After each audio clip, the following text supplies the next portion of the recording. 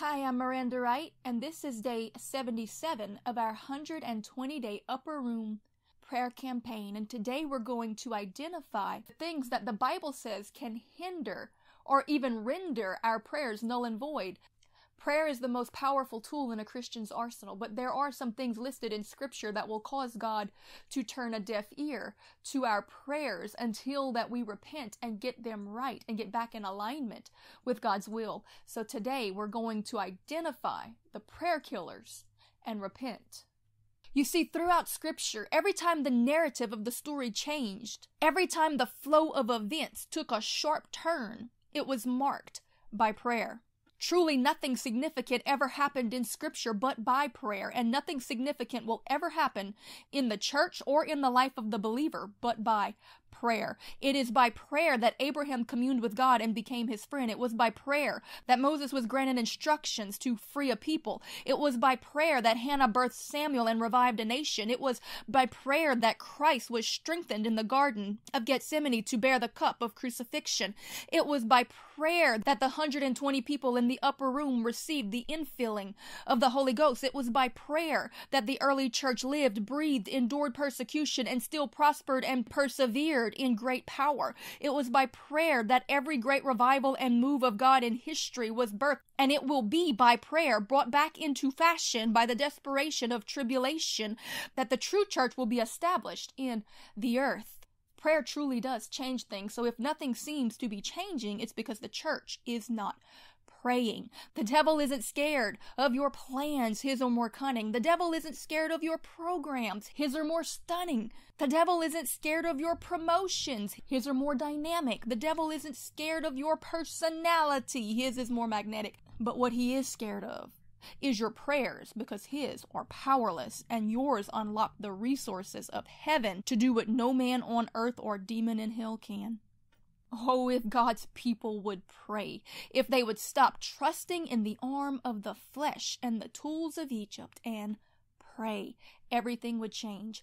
It always does when God's people are willing to humble themselves, admit that they can't, and start crying out so that God will.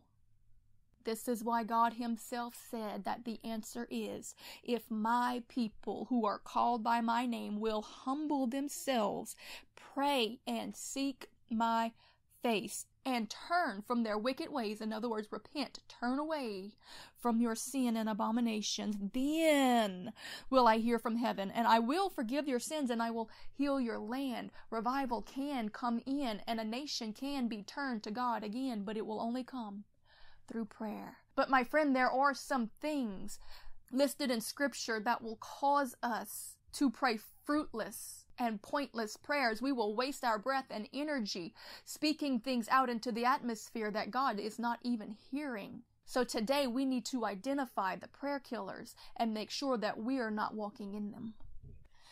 The first prayer killer seems like an obvious one. It's sin. If we are living in willful sin, the Scripture is clear that God will not hear our prayers.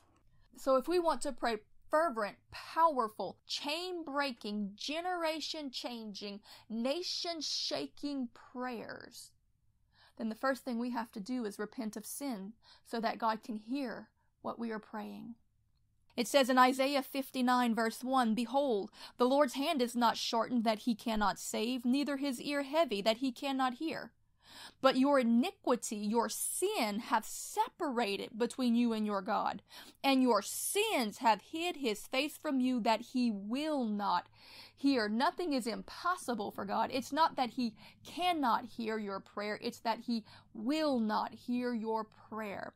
My friend, if we are living in willful sin, the word of God is beyond clear that he will not hear our prayer. He will hear no prayer from an active sinner except for the prayer of repentance. In John chapter 9 verse 33 it says, Now we know that God heareth not sinners, but if any man be a worshipper of God and doeth his will, him he will hear. So the only people that God hear are those who truly worship God with their life, not just with their mouth. Remember, Jesus said there are many that worship me with their mouth, but their heart is far from me. We've got to worship him with our life, with our action, living out the will of God. Because if we are continuing in sin, he will not listen to any prayer except for the prayer of repentance. So the first thing we have to do is search our heart and see if there's anything that we know that we are living in that is in disagreement with the word and will of God, that is an open sin. We've got to repent of that. And repent does not mean apologize and continue in it. The word repent literally means to turn away from it, walk away from it, and do not return to it. You have to walk away from it in faith, and the power of God's grace will then come to empower you to abstain from it. So the first thing we have to do is repent.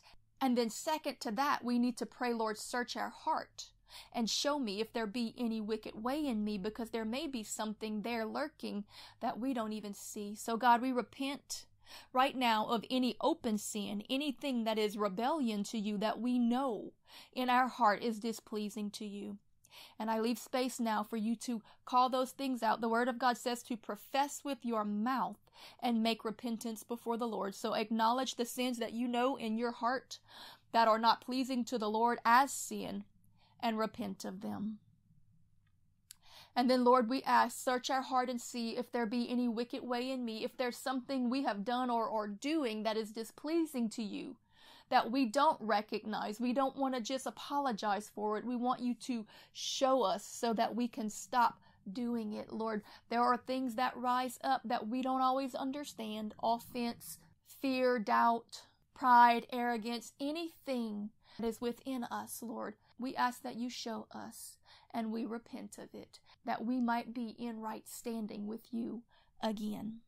Because we understand that the Holy Spirit will not hearken to the voice of an unholy man or woman, except that prayer come in the form of repentance. And having just read John chapter 9, where it says that God does not hear sinners, but only those who truly worship God and do his will does God hear, then we come into that place where we have to recognize that another prayer killer is praying our own will when it does not align with God's. We've got to learn how to pray God's will, because when we pray for what we want, we are actually moving in self-righteousness, which is unrighteousness. But when we pray what God wants, we move in his righteousness. What he says is right. And the word of God says in 1 John 5:14, and this is the confidence that we have in him, that if we ask anything according to his will, he heareth us. We know with all confidence that when we pray in accordance with God's will, he will hear that prayer. And I always love to tie this in with the verse that says, we know that it is not his will that any should perish, but that all should come to repentance. And so that should encourage you, my friend, that when you're praying for the salvation of a loved one, you are praying in accordance with God's will, and you can have confidence that he is hearing that prayer. This is also why the word of God says that the fervent prayers of a righteous man availeth much, because when we are doing God's will, then we are in right standing with him. We are moving in righteousness, and the prayers that we pray, he will be attentive to, and they will move the kingdom of God, because the purpose in our prayers are to bring the will of God about in the earth. So when we are doing our proper job in prayer and warfare, we are praying in alignment and agreement with the will of God. We will see things start to happen. So I tell you that what and how you pray really do matter, because too often we pray for what we want. We pray for what we think. We pray for what our emotions drive us to say. And many times it's causing us to pray selfish, soulish, devilish prayers that are actually praying against the will of God. We have not stopped and sought him to see what it is that he wants done. We need to change the way we pray, to instead of coming to him and throwing all of our desires on him and saying, God, come into alignment with our will, we need to come before him and humble ourselves and seek his face for what his will is. And our prayers will become effective. Prayer is not meant to get God to give you your will. It's meant to help you to obtain his and walk in it. where destiny is. So we've got to learn to stop talking at God. God, do this for me. God, change that person. God, give me this promotion. And we've got to start communing with God. Father, I'm seeking your face and I love you and I worship you. And I need to know what the next step is that you want me to do. Should I wait upon the Lord and praise your name? Or do I step out in faith? I need you to show me your will in this situation and what my place in it is so that I can walk in it in right standing and see your power manifest for your glory. This is why the Bible says that when we seek him, we shall find him when we search for him with all of our heart. To seek him, it also says, seek ye first the kingdom of God and his righteousness, and then everything else will be added unto you. It doesn't say pray for all of these things first. It says seek him first, worship him, seek his face, ask for his will, even within the Our Father, which is Jesus's pattern prayer to show us how we ought to pray. He even within that prays, thy will be done on earth as it is in heaven. We are to seek God's will and pray in agreement with it. There may be situations in our life that we need to ask him about, that we need to pray about, but we don't need to just lay those petitions down, though that is not wrong in and of itself. It's not effective prayer. We need to come to that place and say, God, what is your will in this situation? And what do you want me to do about it? Because many times he's going to say, wait. Sometimes he may say, praise me in faith. I'm going to deal with it. Sometimes he'll tell you to go and do something. Sometimes he may tell you to be a witness or minister or to bless someone or to speak or to close your mouth and stop speaking. We've got to learn to start seeking to see what his will is instead of spending all of our time telling him what ours is. We've got to learn to talk to God and not at him. So God, today we repent of praying within our own will and not seeking you for yours. God, we ask that you open our ears to hear your voice, to seek you daily and hear clearly, to always remember to ask you what is your will in a situation and what is our place and how should we fulfill it? What is the position that you want us to be in, that we might be in alignment with your plan and not working in opposition to it. The next prayer killer is unthankfulness. God will not continue to answer the prayers of an unthankful and ungrateful recipient. In 1 Thessalonians chapter 5, verse 17, it says, pray without ceasing. In everything give thanks, for this is the will of God in Christ Jesus. This ties into the previous prayer killer that says that we must pray in agreement with the will of God. And if it is God's will that we be thankful for everything, then this is a twofold problem if we're not thankful, because we're not grateful for what God has already done. He will not continue to bless, but also we are out of alignment with his will for us. We have to be thankful in every situation, which includes even the bad, because there's a reason for every season that we're going through. And even when things are hard, we've got to thank him for the lessons that we are learning. Because it says that this is the will of God in Christ Jesus concerning you. Quench not the spirit. The scripture also tells us that we should enter into his courts with thanksgiving in our heart and into his gates with.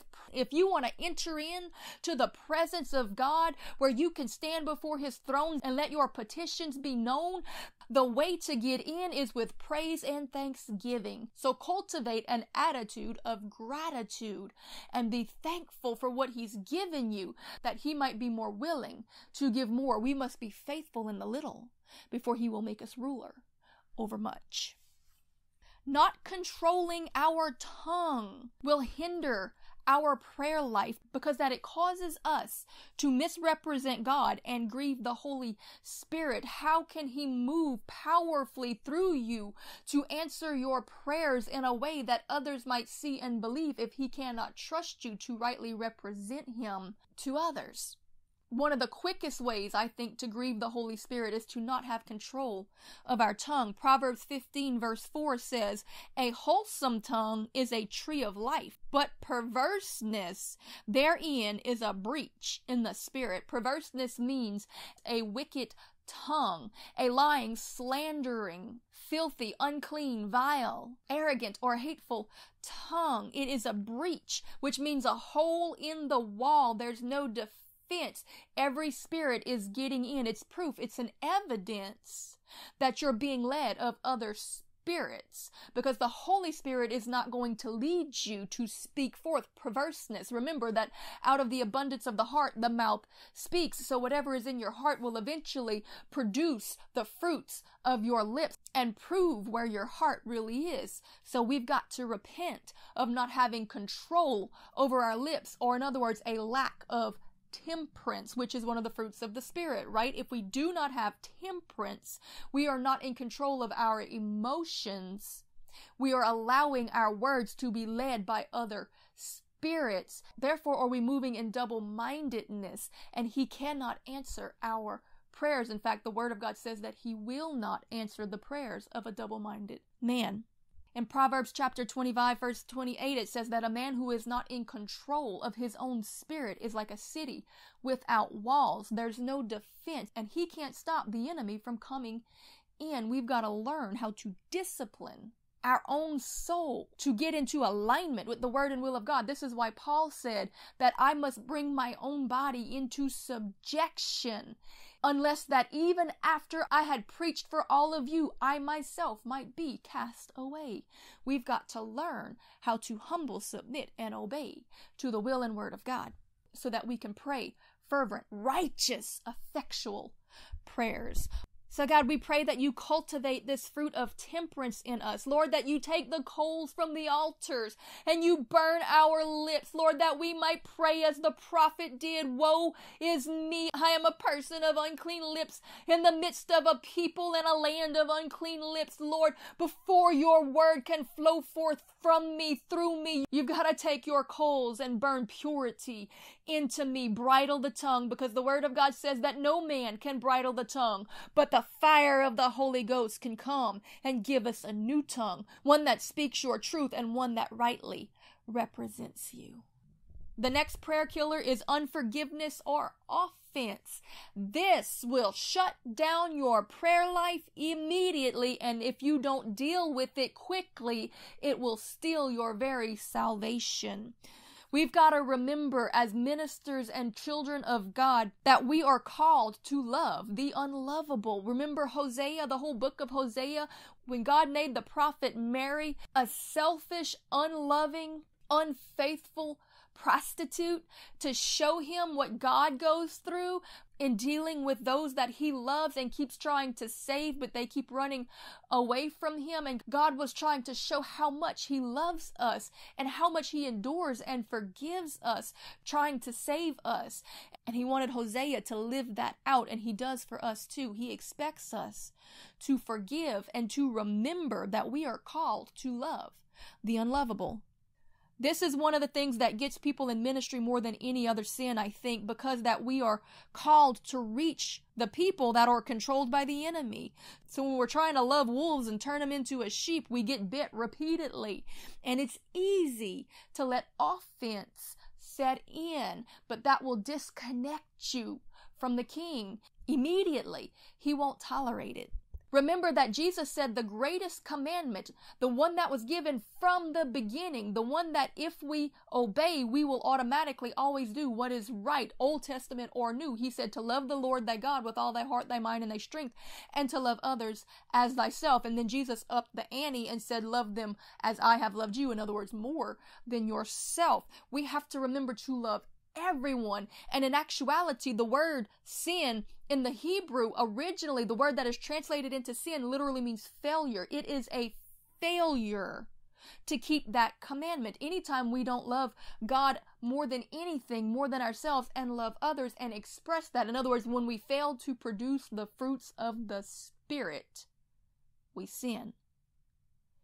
And this is something that you need to remember. The ones that hurt you the most are usually the ones that you're called to be a witness to. the devil will stir them up to attack you, trying to get you to lose your heart for them so that you'll give up on them. And when that happens, because you've allowed offense to set in, the devil gets to keep them, and he gets you too. But when you do what Jesus said, when you pray for them instead, and start warring and interceding and crying out for them, then God wins because he keeps you, and you start fighting for that other soul and eventually get them in the kingdom too. I want you to always remember to separate the person from the spirit that is using the person. Be mad at the enemy, war against him, but love the person, feel sorry for them, and continue to pray for them. Because the more you pray for someone, the more you get a heart for them, the more you feel sorry for them, the more invested you are in their win than in their destruction. If you keep praying for them, offense cannot set in. The Bible says, don't let the sun go down upon your wrath, or you grieve the Holy Spirit and give place to the devil. You literally welcome him in. You turn away from God and his commandment, and you turn towards the enemy. God will not hear your prayers. In fact, in Matthew chapter 8, Jesus gives a parable to clearly explain this. And he talks about this servant who owed the master an unpayable debt. And the master paid the debt for him, forgave him the debt, and sent him out. But then the servant went out and found another servant who owed him a debt, and he didn't forgive his fellow servant. So when the master found out, he took that servant and he revoked the payment of his penalty and threw him into prison to be tormented until that he was able to pay this penalty that he could not pay. And Jesus ends the parable by saying that God will do the same thing to every one of you if you do not forgive every one of your brothers their trespasses. In other words, once your debt has been paid by the blood of Jesus and you are saved and guaranteed place in the kingdom, God will revoke it. You will lose your salvation even if you are not willing to forgive others their sins. We cannot hold offense. It will not only kill your prayer life, it will steal your eternal life. And that's not my opinion. That is the word of Jesus Christ. Even within the prayer of the Our Father, he makes this clear when he says, Lord, forgive us our trespasses as we forgive those who trespassed against us. He will only forgive you of yours if you forgive others of theirs. In Matthew chapter 6, verse 14, he says, for if ye forgive men their trespasses, your heavenly Father will also forgive you. But if you forgive not men their trespasses, then neither will your Father forgive you of yours. This is not up for negotiation or interpretation. This is the clear, plain word of the Lord. And we've got to humble to it. So today, Father, we repent of the sin of offense. If there be any unforgiveness or bitterness in our hearts towards any man, we turn away from that. We lay that on the altar today, and we begin to pray for them and cry out for them and pray that a spirit of repentance come upon them. And we even move in reconciliation if there be any way that we can bring them back into the kingdom by helping to deliver them of their offense. My friend, if you know that a person has offense against you, even if you did nothing wrong to deserve it, you need to do everything in your power to go and clear them of it. If you've got to take fault, take fault. It doesn't matter. Do what you have to do to help them to release that offense against you, because it will damn their soul to hell. The Bible says that don't even go to the altar and pray or give alms. If you know that a brother has offense against you, go and try to reconcile that brother back into the kingdom. Help them to release that offense. Show them the love of God. If they refuse to receive it, then you did your part. That's okay. Just walk away in love and in peace. But if they receive it, the Bible says you have gained a brother back into the kingdom. Remember, Jesus said, blessed is the peacemaker. So choose to be the peacemaker. Lord, show us if there be anyone that we need to move in reconciliation with, not only to repent of our sin of unforgiveness, but if there be anyone we know that has aught against us, that we can go and show your love and help them to release that offense. Then Lord, help us to do it. The next prayer killer is disunity in the marriage. This prayer killer is a little bit less known, and it's not something that we really think about, but disunity in the family, especially between a husband and a wife, is a hindrance to your prayer life. The marriage between a man and a woman represents the marriage between Christ and the church. If that holy representation is discredited or disrespected in any way or falls into disarray, then God will have no part in it until all the guilty parties humble themselves and repent under the mighty hand of God. 1 Peter chapter 3 verse 7 says, "Likewise, ye husbands, dwell with your wives according to knowledge, giving honor unto the wife as unto the weaker vessel, and as being heirs together of the grace of life, that your prayers be not hindered." So in this we see that if the husband and the wife that are not walking humbly towards each other in unity, performing their proper roles as a representation of Christ and the church, then their prayers will be hindered. Any misrepresentation of the holy institution of marriage will cause God to turn a deaf ear to our prayers. Now, understanding in this passage that it talks about how the husband is to honor the wife as the weaker vessel. In other words, he is to be her protection and her covering. This same principle applies in all areas of our life, in that if we fail to tend to the needs of the weaker among us, this will hinder our prayers no matter who we are, because it is disobedience. Proverbs 21 verse 13 says, "Whosoever stoppeth his ear at the cry of the poor, he also shall cry himself, but shall not be heard." My friend, we have to tend to the weakest among us, to the husband that refers to the wife, but to the wife that refers to her children, to all of us that refers to the poor and the destitute and the broken and the widow and the single mother and those that are homeless, and whatever the situation may be. When a person is weak or in need, then we cannot turn a deaf ear to that need, or God will turn a deaf ear to ours.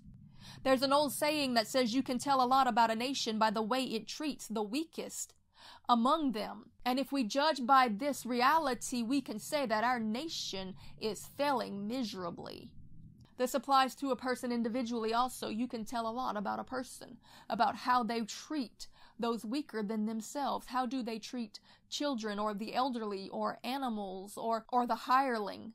In fact, this was the deciding factor, according to Jesus, in how he would determine who were the sheep and the goats on the day of judgment, because that the goats were the ones who did not tend to the least of these. They didn't go and visit the sick. They didn't go and visit the imprisoned. They didn't go and tend to the poor and the needy. They suppressed the hireling and his wages. They did all of these selfish things, but the sheep were the ones who did the work of the kingdom, tending to the weak and the least.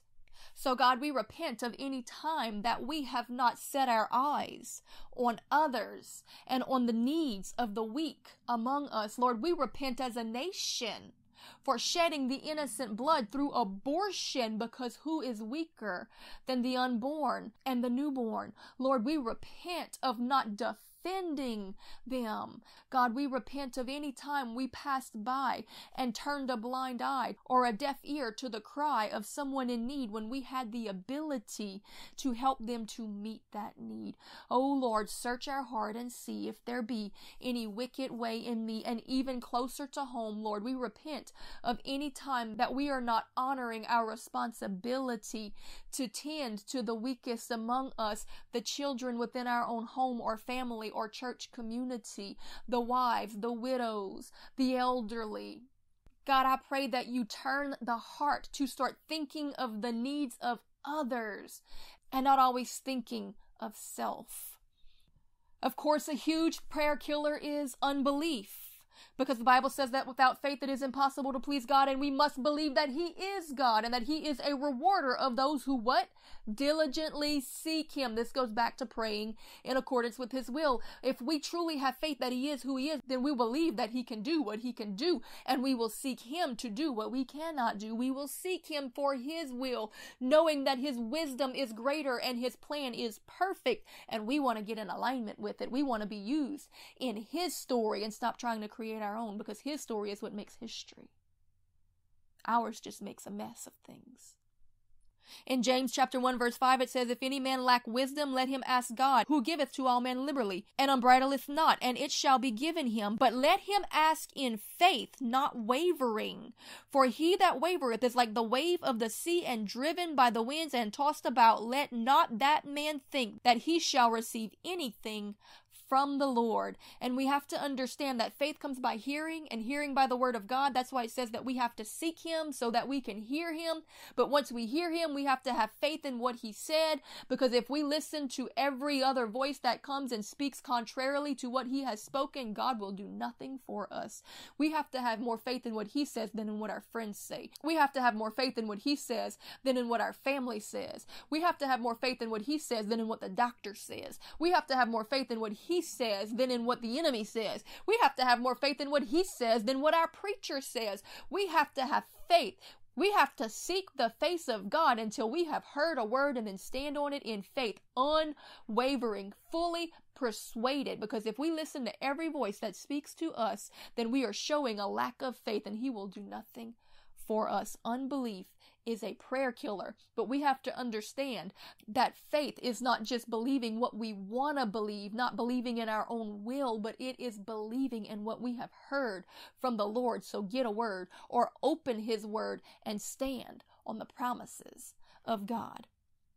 So God, today we repent of unbelief. We don't want to be found like the Israelites who died in the wilderness and were not allowed to enter into their promise because that they would not believe you. They listened to every other voice and culture that came to them. God, help us to understand. And Father, we pray that prayer that was prayed in Scripture, Lord. We do believe that you are able, but help our unbelief in the areas. Lord, show us areas where we do not believe. Show us areas where our faith is weak, that we might grow and branch out our faith and see amazing things done and lives changed by the power of fervent, effectual, faithful prayers. Lord, help us to have faith and to pray in faith and see things change.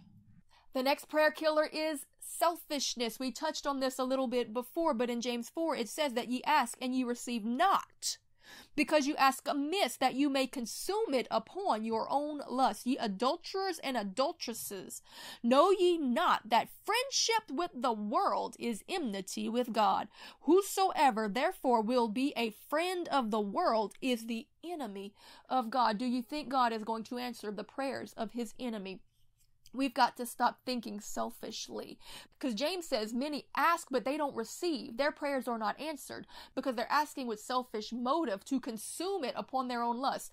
They want God's favor. They want God's blessings. They want God's giftings. They want God's callings, but they don't want them for selfless, sacrificial purposes. They don't want them for God's glory. They want it for their own. They want the world to love them for it. And God says, if you want the world to be your friend, then you're going to be my enemy. But if you choose to truly be a friend of God, then I can assure you the world will be your enemy. So choose ye this day whom you will serve, because until you choose me, I'm not answering those prayers. So Lord, we come before you and we repent of wanting the applause of men. We repent of desiring vainglory. We repent of trying to make the world our friend. And we just come to you and we love you and we praise you and we just desire to be pleasing and to be a good friend to you, Father. And whatever you choose to pour on me, that I will walk humbly in obedience with it, because I only want to show forth your glory in this earth. I want to see you get the praise that you deserve. It's all for you, Lord, all of you, none of me, not to be consumed upon my own vanity, but to show forth your glory to the heathen, that they might see and believe. The Bible also says that those who specifically seek vainglory, God will not answer their prayers. We remember the example that Jesus gave about the Pharisees who prayed out loud in the marketplace only to be seen of men. So to this I remind you that if you pray only to be seen for the attention of men, then the attention of men alone will be your reward for it. God will not answer it. What we pour out for others in the seen should only be an overflow of what is being poured into us in the unseen. It's got to come out of a relationship. We've got a desire to be with him. The time I spend with him is my most cherished time, and it has to far outweigh what I pour out on others. In fact, I'm only sharing with you what he has shared with me in the time of private visitation and prayer. My friend, it's not wrong to pray in public or to pray for others. In fact, James says that if if there be any sick among you, bring them in front of the church and let all the elders lay hands on them and pray a prayer of faith. God gets glory from these things. But if your motive is for vain attention from men and not to connect with heaven, regardless if anyone sees you or not, then you're not going to be heard of him. So God, we repent of any desire for vainglory, that we pray and minister to you and not to men. Lord, that we bless your heart, that we seek to be a blessing to you, Lord, and not just always cry out for our blessing from you. Lord, teach us how to pray in the private place where there is power, where there is intimacy, where there is connection and revelation and infilling. Let our prayer closet be a place that is more visited than the stage. Help us to recognize that place where your grace is poured out on us daily and not be willing to trade it for anything. Disobedience is a major prayer killer. Oftentimes, God does not speak to us because that he knows that we have already determined in our heart not to listen to what he is going to say. If he has already told you to do something or not to do something, and you have ignored him on it, don't expect him to continue to speak. Go back to the last thing that he said and come into agreement with it. Obey it, and then return to your praying, and you will be connected again. 1 John chapter 3 verse 22 says, "And whatsoever we ask, we receive of him, because we keep his commandments and do those things that are pleasing in his sight." Whatever we ask of him in accordance with his will, he will fulfill to those who keep his commandments and do what is right. In other words, to those who are righteous or in right standing. Therefore, do the fervent prayers of a righteous man avail much. Prayer works. Prayer changes things. Prayer is powerful, but it's got to be done the right way. We've got to repent of these things that cause him to turn a deaf ear and not hear what we are saying.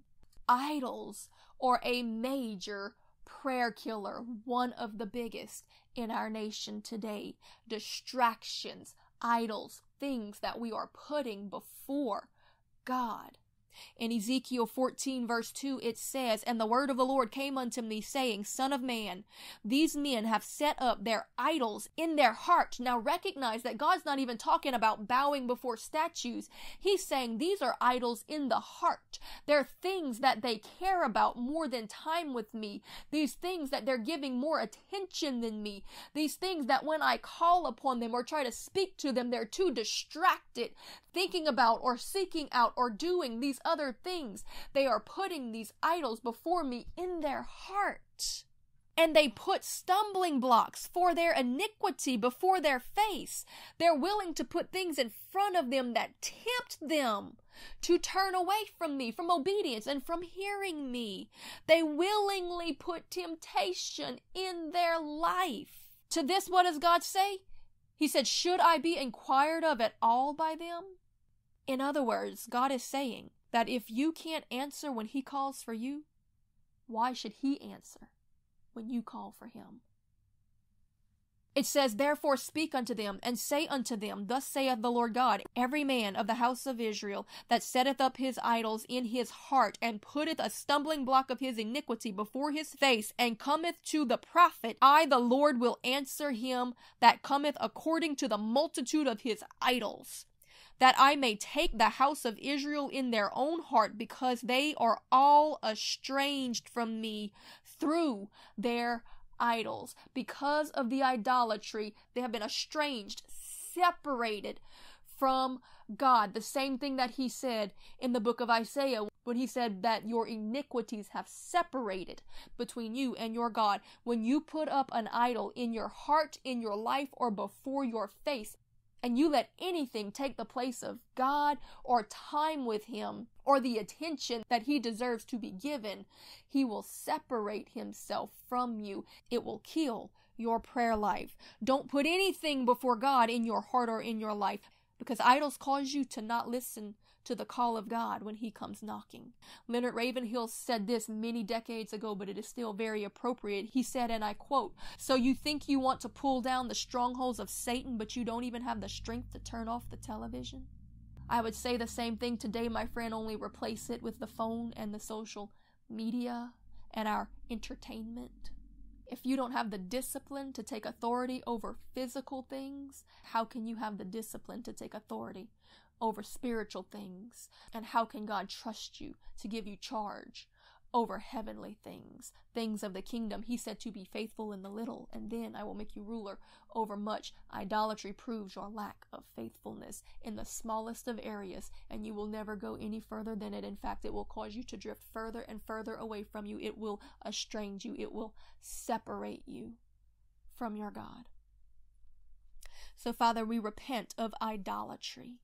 We repent of the idolatry in our entertainment, in our social media, in our phones, in our friends and families, even in people and personalities, in our careers, in our own pleasure, in anything that we place before you, before communion with you, before prayer, before being there when you call for us, before our warfare and intercession, before our seeking your word and revelation. God, there is so much that you want to pour on us, but we never meet you there. You set a table before us and you prepare perfection, and we don't show up. We are standing Christ up over and over and over again. My friend, he will eventually get enough. Father, we repent of this, and we beg for your mercy, and we commit that we will not do it again, at least not intentionally. We will do everything in our power to identify the idols in our lives and get them out of the way. Lord, show us, and we will obey. And the last prayer killer that I'm going to mention today is an unwillingness to wait upon the Lord. Because God will always answer the faithful prayers of his children, but he may not always do it in our timing. And sometimes when things don't happen as quickly as we want it to, we get discouraged, or we get offended with him that he didn't do it, or we take matters into our own hands and we mess it up because we're listening to other spirits, and he's got to separate himself from it. My friend, seek the will of God, and when he speaks that word to you, have faith in it and wait upon it. He will fulfill his promises to you. The Bible says to seek and ye shall find. Seek and ye shall find. Start with seeking for what his will is, and you shall find it. Knock, and the door will be opened unto you, but it's not always opened immediately. Sometimes you have to wait because he's doing something. Trust him. Don't give up on the 6th day when he was going to show up on the 7th. Trust him. Don't let impatience kill your promise. Learn to endure with faith and patience, and he will answer you in his perfect timing with wonders to perform. Psalms 37:34 says, "Wait upon the Lord and keep his way, and he shall exalt thee to inherit the land. When the wicked are cut off, thou shalt see it." Remember, the scripture says that if you do not grow weary in well-doing, you shall reap the reward in due time. My friend, what an amazing promise. I have to read it again because we're going to close on this note, and I want you to grab hold of this. It says, "Wait upon the Lord and keep his way, and he shall exalt thee to inherit the land. And when the wicked are cut off, thou shalt see it." Seek his face. Get a word from him. Have faith on what he said so that you might obey and get in position, then possess the land and wait for the promise to step in. My friend, don't give up at the last minute when he was about to finish it. Father, help us to have patience in the waiting while you're producing these peaceable fruits of righteousness in us and proving that our heart is for you and obedience. Because, Lord, we want to prove the power of righteousness, the power of the blood of our Christ, that he took our curse and made us the righteousness of God, that we might walk in your righteousness, that by his grace we are empowered unto victory, and we will see it if we truly believe it. Help us to wait until you reveal it. In Jesus' name, amen. And if you have prayed all of these prayers faithfully and commit to not commit them again, I assure you, my friend, that your prayers will change nations.